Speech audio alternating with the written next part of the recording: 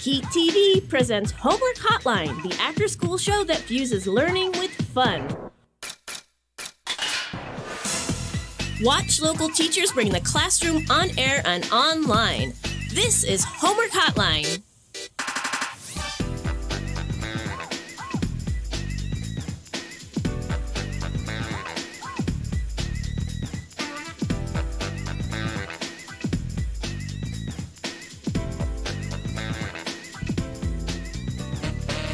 Hey, I'm Beth Baker, and I work at McKinleyville Middle School in McKinleyville.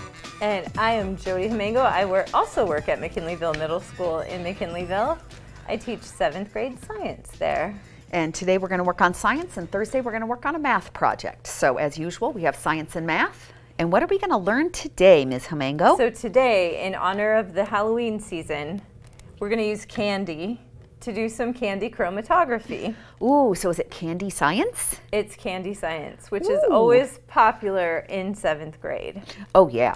And in 7th grade, by the way, 7th graders, if you're out there listening, floor candy is not okay at school. So if candy falls on the floor, we don't eat it. Yeah, and one of the reasons I'll probably never do this in my classroom, so sorry, is because it would be an all-day battle on my part to get people to not eat the candy. Yes, yeah, because 7th graders really are still in the floor candy phase. Yes. Yes. Don't eat, and sometimes I have to tell them really gross stories about things that I see on shoes and in the hallway so they don't eat it off the floor. Yes. All right, well, okay, enough of floor candy. We'll leave that for later. All right. Easily distracted. Yeah. I want to give a shout out to Mike if you're watching. The window repair has held up well. Now we've had a couple of storms, and did you have a window situation? Not leaking. Yes, and Mike, who's I think our #1 fan, was the one who repaired it. So we're going to do some chromatography. Chromatography is a technique that's used to separate the components of a mixture using a solvent. I threw the math in there for Miss Baker. I don't know if we'll have time to get all the way to the math. Okay. And I just noticed a typo, which is totally okay. But the smaller pigments and the pigments that are more soluble in the solvent will move further up the paper. And I love to try to do experiments with things that you can easily find at home or you can buy at the grocery store. So we're going to use coffee filters for filter paper. You can definitely buy scientific filter paper, but these are obviously really easy to come by. And as a science teacher, it's really nice to do grocery store science because you have to buy groceries at 7 in the morning before school starts. And you can't necessarily order things.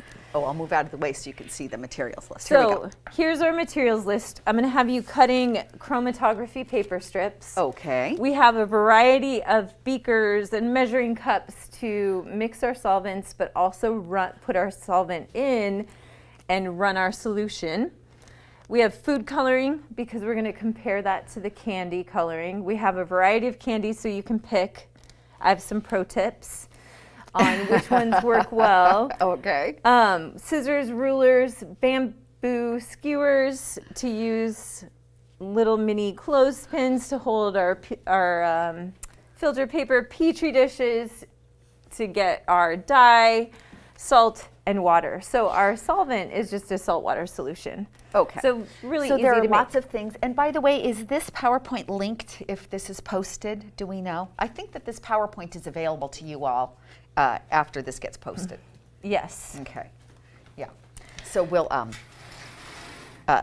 so you'll have access to all this information after the show. Or on YouTube, Yeah. you could watch it over and over and over and over Heck again. All right. So Miss Baker, your first step is to choose the colors that you'd like to test. And if you think about primary colors, those are not the most interesting. So red, yellow, and blue are not the most interesting because they're not mixed with other colors. Okay. And are we going to mix, should I pick green, green, green? Are we going to do multiple candies? It is entirely up to you. We'll compare it to food coloring. Okay. So we can see how food coloring behaves versus just pure food coloring versus how our candy dyes behave. So orange is a combination of red and yellow. That might be interesting. Correct. Right? Correct. Okay. And we have Skittles, Tic Tacs, and mini M&Ms. And mini M&Ms. And we're going to do some extraction. Math-wise, a mini M&M has a higher ratio of surface area to volume, which means there's more coloring on the outside. So that's a good idea. Well, and I thought the mini M&Ms, the ones that we don't use in our experiment, we could put in chocolate chip cookies. Oh, there we go. Okay, so I'm just going to dump some out while I think about it. So And whatever we use, we're going to label our strips with what it is using pencil. I think I want to start with the mini M&Ms. Could we start with orange mini M&Ms? Yes, and I like how you're putting them on coffee filters so that they're safe to eat. Yes, or these are safe to eat. Some people in the studio. And these are not safe to eat because we're about to touch them a lot. We're only going to use like one. Okay. Oh, we're only using one? Well, within reason, you can use more than one. Okay. But we only have so much time and so much equipment. Okay, got it. So I'd like to start with orange M&Ms, if that's okay. All right. So your very first step is choose the colors of candies that you want. I bought Petri dishes, but plastic ones, because everything in 7th grade is plastic. It's a clumsy situation in a 7th grade classroom. Yes. So when I did this at home, however, you probably don't have Petri dishes sitting around. The thing that worked really, really well was to use the lids of plastic containers. Oh, sure. So here's what you're going to do. I can tell you're very excited about the candy because you already have that in your hand. I already picked out 3 orange M&Ms. So we're going to have to extract the dye from our candy first. Okay. And for that, we're just going to use water. You're going to use a pipette, which is an eyedropper, basically. And if you don't have one of these at home, you could use your bamboo skewer to just get a little drip of water and drop it onto your your tray. Okay. So you're going to put 1 drop of water, and then you're going to put your candy in the water. And we want to do that setup for as many candies as you want to run. Okay, as many different colors? As many different colors as many different candies. We're not mixing candies in the same dish. Oh, I get it. Okay. And we can do more than 1 color right now? Absolutely. Okay, so this is going to be the orange one. All the stuff that you would like to, all the candy that you'd like to I have 3 drops of water. Is that too much? You know, well, here's why that might be too much. Okay. You don't want to dilute the dye too much in the water. Oh, we want a really concentrated dose of the dye. Okay. So the less water you have, the better. Okay. But you can use one of the other pipettes to suck the water out. Yep, to pull the water out. Yes.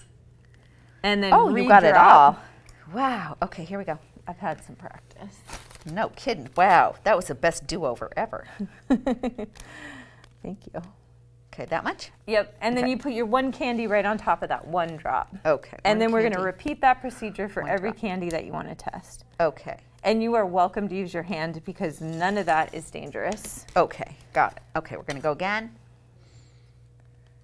By the way, you said you had some pro tips.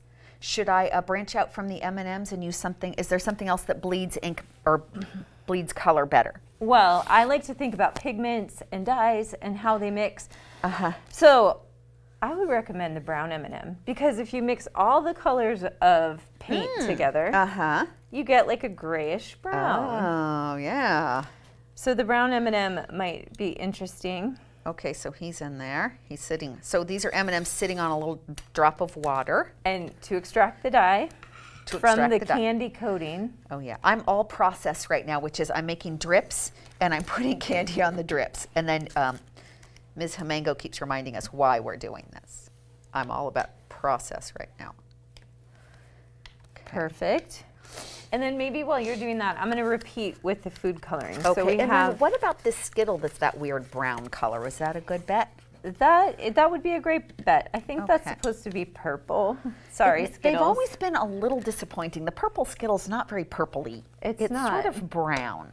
And I'm sure there's a very logical explanation for why that is. When I was a kid, I thought grape things that were purple colored, I thought the color was grapple. Interesting. Yeah, I thought things were grapple colored. That's like the celebrity I call it celebrity lab partner name. You blend 2 names together and that's your celebrity lab partner name. Oh, I get it. So the lab partners in my class end up with celebrity lab partner names. I love it. They don't always love it, but I think it's hilarious, and that's important. Yeah, you're supposed to have fun at work too. Of course, that's what I tell them, and some of them appreciate that. So we're gonna cut our strips out of this coffee filter. So I got a white one, so it would really show our colors. Okay. And we're aiming for 2.5 by 7.5 centimeter strips. Oh, we're gonna measure? You're gonna measure. Okay. And I brought you a ruler. Oh, exciting. 2.5 by 7.5, huh? And how really, many of them do we want? One for each? One for each, for sure. And then if you want to run the food coloring, we need one for each type of food coloring. Okay. That we are gonna run. So kind of our goal is to compare the candy chromatography to the food coloring chromatography and see if we can determine what food dyes were used in the candies. Okay. I'm gonna score that so I can fold it. And you have these here if you want them. Okay, got it. I didn't know if I could put pencil marks on it, if that would mess up the whatever happens to it next. That's a really good observation and good thought.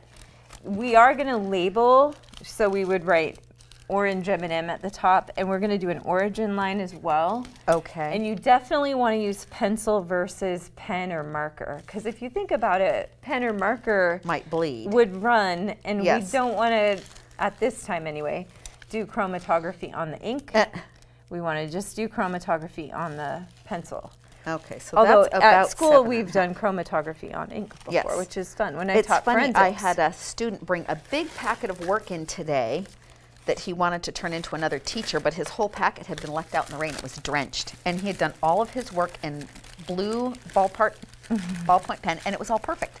Whoa! So it's in my office, all dried out and ready to go. Okay, I have 2 parallel lines that are 7.5 centimeters apart, so I want to cut that. Okay, start and then chopping. see how many 2.5s I can get. That's a very wise decision. Although I think I could have just folded it in the middle. I think I overcomplicated it. Okay, so we're going to make strips of filter paper. And we're making as many strips as tests. Okay. So 1 strip per test. So 1 strip per? Per candy and per... Okay, I'm going to fake my right angle here. There-ish. Not too bad. Yep. And it's, you know, it's not a critical... Oh, it will work if I didn't get a perfect right angle? It'll work if you don't get a perfect right angle. I'm going to use the ruler and mark 2.5 C's. And then I'm labeling these, is that right? Oh, am I labeling like purple Skittle? Purple Skittle. Got it. Brown M&M. Because at some point, the color may be less obvious than at the start. Okay. And I always think, oh, I'll remember. And maybe when I was younger, I would have. Right. But now my brain is so full with important facts. Okay, so this is green Skittle. So there's the green Skittle. Then we have orange. Oh, we're going to run different strips. So. Oh, okay. Yeah, I'm going to cut them, right? Yes. Okay, so here's the green Skittle strip. Okay, lovely. Okay, and that one's going to go. Do I have a green Skittle? Yes, I do. I got a little worried there for a minute. That one's going to go there, like that. And then this one. Sure, if you want. Am I over-organizing things? It wouldn't be the first time. Yeah, I realized I'm kind of a messy magician. Okay. In the kitchen and when I'm doing science. And then I just do a thorough cleanup job afterwards. Okay, yeah. Okay, so do I label the strips? We can label them. And then I'm still thinking about not having the color go through the writing. So I'm thinking that's the business end of the strip. That is the business end. And just in the interest of time, I don't think we have to worry about that. Okay. Because it takes a while for the solvent, in this case is going to be water and salt water, so salt and water. It takes a while for the solvent to travel to the top. Okay, so do we need to get a wiggle on? Are we in a hurry? We might be in a little bit of a hurry. Okay. Okay, so I have orange M&M, brown M&M, green Skittle. Now what do we do? And purple Skittle. So we've got our strips, we've labeled them. You're going to draw a pencil line on each of your strips about 1 centimeter from the bottom, and that's going to be our origin line. So we're going to aim to put our dye right on that origin line. Okay. On Like each that. time. So we can, partly what we're trying to measure is how far did each different color travel up the strip. Okay, good. So I'm putting it at 1 centimeter sticking out, and then I'm going straight across. So that's pretty Perfect. close. And then we're going to start dropping dye. Okay, we're going to drop and dye. Okay. Sounds like a safety thing. It does. Except it would be like drop and then don't dye. Yeah, that's true. And this time we're DYE, not Yes. DIE. Yeah. Spelling can save lives, man. Okay. For sure. There we go. Okay. Okay, are you there's ready to each put your thing. dye on there? Yes, I am. So you're going to use the pipette again. And you A might fresh want to pipette? use, I would use a fresh one because we don't want to dilute it with Okay. any water. Yeah. And you can move the candy with your hand. It's safe to touch, of course. Okay. And you're going to, Oh, so it leaves behind. Oh, it's a beautiful purple color, too. it looks much more And purple look, you when can it's not on the see candy. it's like an eyeball. You can see where it took the dye off, too. So we made like an eyeball, a scary eyeball. And I Okay. noticed that some of the white, whatever that second layer is in under the candy, is in the Okay, so now I'm going to dye. suck up the purple water. And you're going to put a drop right on the origin line. Okay. Oh, wow, we got a lot. And Let it don't settle. be shy with the dye. Okay. If you get a lot, And that's can it okay. just sit on the table? Is that okay? That is absolutely okay. Okay, here we go. Purple Skittle. Big old drop. Perfect. And then we're just going to let that dry. Okay. And then you're going to repeat for Okay, each of and the. it's already curling all over the paper. That's okay. Okay. Oh, So okay. then you're This gonna- is so fun. It's pretty fun. Okay, there we go. So if you and now have- we have like milky brown. We got another eyeball. If you have Halloween candy, you can try this because you'll have in a few short weeks an abundance of candy at your home. I know. I hope there's trick-or-treating this year. I missed it terribly last year. Last year we did not do trick-or-treating. I never get trick-or-treaters. So the brown dye, less impressive on the paper, but Yes, not so beautiful. Okay, orange. Here we go. Ugh, we made another eyeball. and the orange. So the orange. Oh no! Disaster. You know what? Let's try it. Okay. Let's try it. Okay. We'll just scoot. So we accidentally got some excess water in the Yes, dye. I did. So our dye is a little diluted. That one might not be. Is it very, diluted? It's diluted. That one may be less impressive in the end. Yeah, because we had a Oh. technical error. Right. Uh-oh. Uh-oh. Okay, well, So we'll just one let thing that that one. I did at home was I just flipped it over the candy. Oh, yeah. And then I and just let it go again. And let it go again. Oh, that's good. And then we have the green Skittle. And we have an extra strip, too, so we might do Yep, that in a minute. We can do a do-over. Oh, I like do-overs. I need them all the time. Okay. Green Skittles. Here's a clean one. Oh, thank you. Okay. Oh, it made a beautiful, clear emerald green liquid. That's so pretty. Here we go. So career-wise, if somebody was interested in science and they were interested in food, Yeah. there are jobs where you could work being a chemist in the food industry for things like this. Oh, so you can be a food chemist. Okay, so now while we're letting those kind of dry, they might Yeah. not dry entirely in the time that we have. Should we run some food coloring?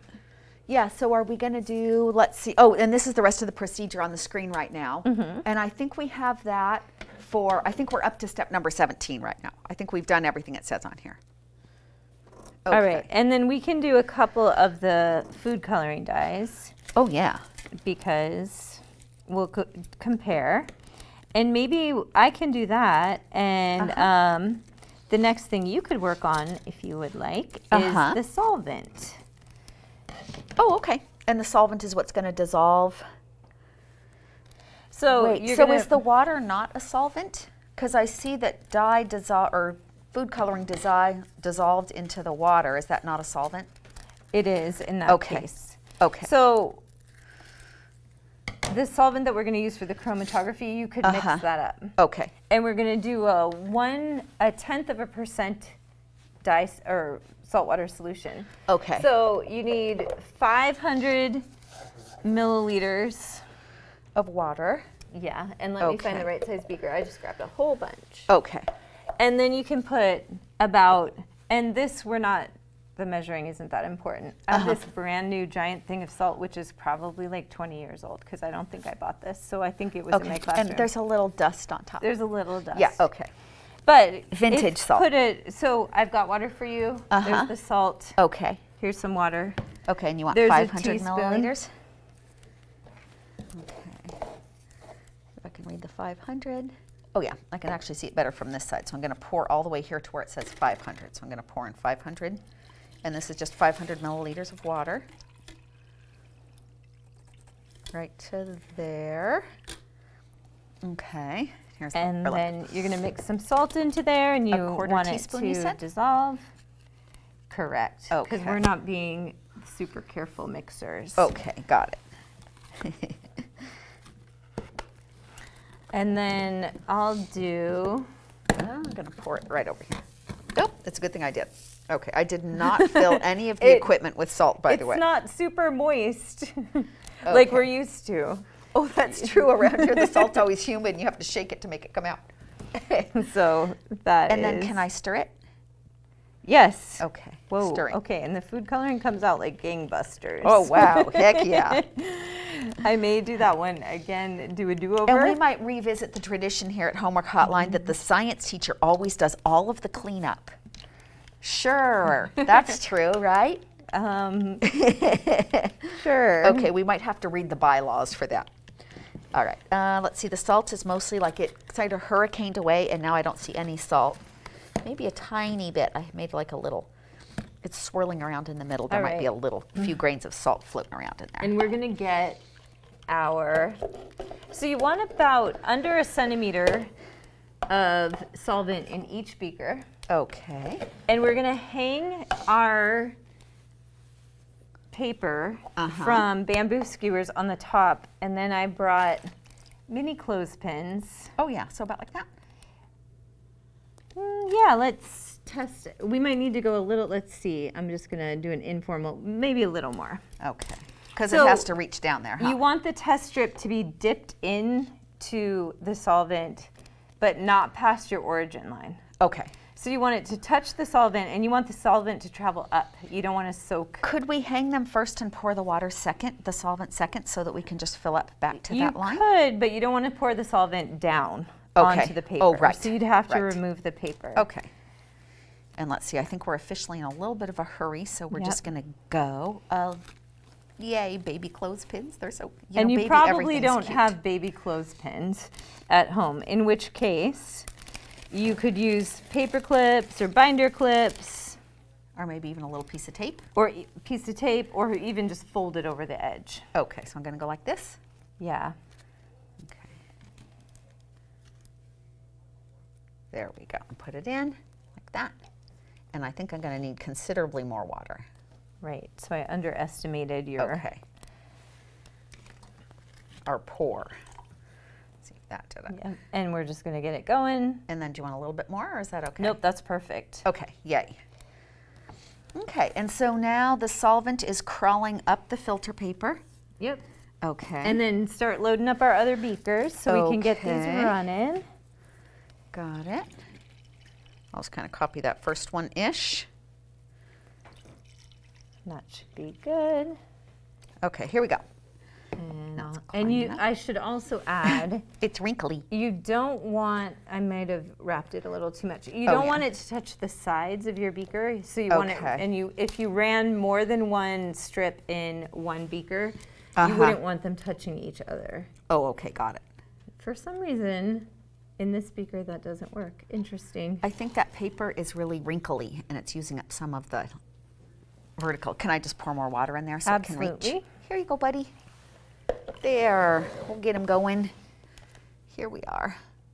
There. Now he's happy. Outstanding. Okay. And did we get all of them going? Well, we have our messy orange disaster one. Okay, let's skip so that didn't work. And let's run our green dye, our green food coloring. Oh, okay, got it. I didn't label it, but you could put solvent in there while I label it. Okay, and I think we're going to need a bunch of solvent because it's pretty tall. And I'm just going to put FC for food coloring. Okay, good. And this is, we might have to just use all of this. That's okay. We could even use that beaker, and that would be economical in time. Yeah. And actually, I've also seen this done where somebody just dipped the candy in liquid and set it in the middle of a coffee filter and just let it kind of do its thing. Oh, wow. So that's another, if you don't want to go through all these steps, Yeah. that's another thing to try. Do we have another container that we can try? We have more water, but Oh, we'll okay. have to add a little bit of salt because that's just Okay, pure yes. water. And a little less than a scoop. Okay, yeah. All right, here we go. Kind of quick. And I'll put it in. And since this does take a little bit of time Uh-huh. to travel. So we might also do just a little bit of a description of what we're expecting. Yeah, in fact, I have some here. Oh, look at that. So you have some that are already done? They're not, I didn't handle them carefully. I just sort of, so I'll see if I can find some good ones for us.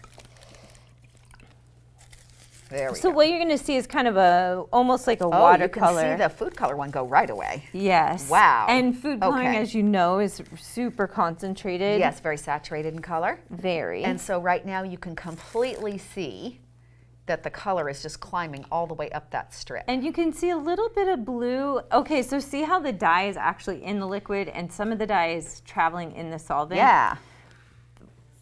You want to sort of minimize this if you're trying this at home. Okay, got it. So you just want to dip it in a little bit. You want all the liquid to go up and the dye to go up with the solvent. And what I'm seeing here is that we have a cloud of blue and yellow in which is green. So it just separated them out. Correct. That's amazing. And then was this our purple Skittle? No. Yes, that's the purple Skittle. So what you would ultimately do if you were running this at home is, did we do the brown M&M? Yeah, right here. Oh, awesome. We just didn't do the orange M&M because I spilled water all over. Yeah, this is a ruined it. little bit messy on the table, but that's okay. Yeah. So if you were doing this at home, you would look to see, for example, in the brown M&M, what dyes did they use to make that brown color on the candy coating? And so you would know what they combined. Right. Yeah, very cool. And you should get kind of a watercolor rainbow effect of the other colors that are in the dye that they use. And today I think the most impressive and obvious one, can I pick this up or will it mess it up? You can pick it up. Yeah, is this one. You can totally see that green turned into yellow and then, so that one is pretty darn amazing. If I had something white to put behind it, maybe like this, we could really get a good look at it. And you can see that that green dye split apart into blue and then yellow. So there's green on the bottom and then blue on top, and then it's got yellow in the very center. And we put that one, absolutely. We dipped it a little too far into the liquid because, again, in an ideal situation, you would have a little bit of liquid under your spot of dye. So the dye only goes up. It doesn't go into your solvent at all. Oh, right. Oh my goodness. Well, this was really fun and with all pretty much household items, huh? Right. Oh my gosh. And then, of course, you can always eat the leftover pieces if you need to, like, clean up. I think is what we call that, yeah. I think we're going to have some help from people in the studio. And we will see you on Thursday. Bye. Thank you for watching.